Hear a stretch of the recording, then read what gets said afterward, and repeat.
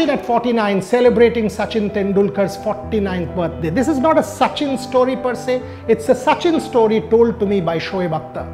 Shoaib Akhtar says to me after that centurion innings and that six, he says, you know, I was bowling to Sachin, all of us were pumped up. Pakistan had scored 273, which was a lot of runs in a World Cup match. We had a bowling attack, Wasim Akram, Waqar Yunis, Shoaib Akhtar, the world's fastest bowler. It was a contest and we had already put those runs on the board. Now I was pumped up, charging into Sachin Tendulkar, and I bowled the ball, cut six. Like clearly, maybe outside off, he had somehow managed to do it. The next ball, I bowled even, you know, I was bowling fast, genuine fast, on middle stump, flick, gone, four. And I was like, what on earth is going on? And then the next ball, it was again a perfect delivery. All Sachin did was come forward and it was just a defensive push. And Shoaib says, by the time I got down, it had passed mid-on and four.